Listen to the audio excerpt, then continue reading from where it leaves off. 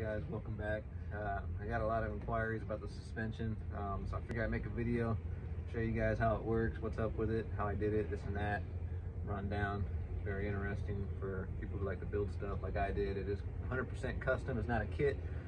I did make a set of these for another guy so he could make his own, so there's two of these running around that looks very similar. I believe his are gold, it's red box body. So anyway, let's get to it. So it really doesn't do much more except for moving the springs up into the top rather than down below. A lot of times race cars will use this because they don't have room for the coilovers down below for tire space or suspension movement or whatever the deal is. That is not why I did it. I did it because it fucking looks awesome. They can also do it because it's less weight on the suspension. So rather than moving a whole coilover, you're only moving this little rod right here that goes down to the lower control arm, and that'll make your suspension react faster. What do they call that? Unsprung weight, because it's not actually sprung. So anyway, this goes down a lower control arm. As that comes up, this pushes on the pivot here. From the pivot, pivots on this guy, it just transfers the movement from up to over, and then compresses the coilover. And I'm built a bar here, welded in between the cage. The cage is all welded into the chassis, so it's all pretty stiff. I've also welded the body to the subframe underneath. You know, this was a test deal anyway, you know, trial and error as it goes, because the original spot welds over time started kind of pulling up, popping. You can get a little pop at, hitting some bumps. They were basically trying to separate, so ended up pulling his IRS swap, ended up pulling the IRS back out, welding all that solid, so the subframe is part of the body now. So anybody looking to do that, that's a major thing to do. If you race your car anyway, or if you beat on your car as it is, it's probably not a bad idea. Anyway, I put this bar in here in between that everything basically mounts to. I got the mounts for the pivots, I got the mounts for the coilovers. And these bad boys, these are stainless that I had powder coated. I want to say they're about a quarter thick, maybe 3/16. So far these have been on there for quite a while. This is probably the second or third set of different ones that I had. I got these. I made these because they kind of match the wheels with the double spoke. Kind of give you a little in and out deal here. Some matching. All the accents used to be orange, why they're orange right now. Later on I will pull these back out and get them powder coated, that blue that I have on the calipers and the blower. The Viking Coilovers, I cannot complain about these. I've been running these for quite a while. I like them. As far as, I'm not a race car driver, so I can't tell you this and that, the specifics of it, but I like them overall. It's very interesting. If you want to hear about that company, look that up. It does come from, come from QA1 type of deal. I believe it was one of the children of the QA1 owner. Anyway, I had custom Delrin Bushings put in these. I was going to use bearings, but trying to find a bearing that matches the exact size, this and that, that'd just be too much pain in the ass, so I had some custom Delrin Bushings made. Delrin is a harder plastic rubber, basically.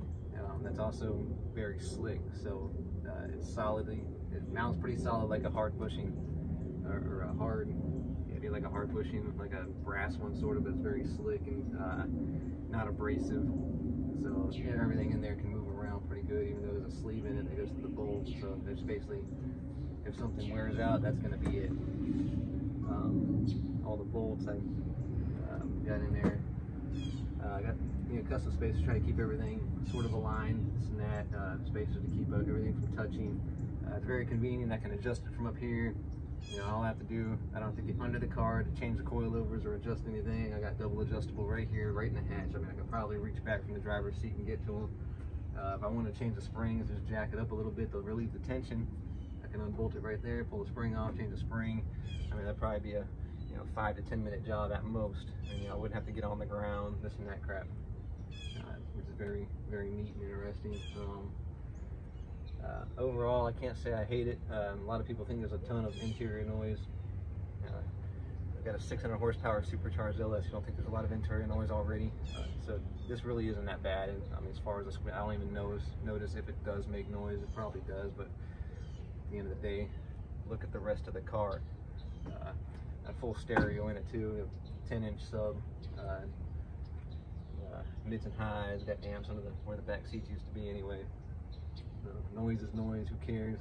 It's not a Cadillac, it is what it is. What else here? To get these up, I drilled out where the top of the shock mount was. A lot of times coilovers mount to that, and you have to really stiffen that, is what you're supposed to do, because that can rip out from the body as well. They're not really meant to hold the weight of the vehicle. So I originally had coilers in there for probably a year or less. I never had that issue, but I just thought having IRS, this would be cool after seeing, you know, I didn't invent it, neither did Von Gittin Jr., but his '69 Mustang had it, and that's what inspired me to do this.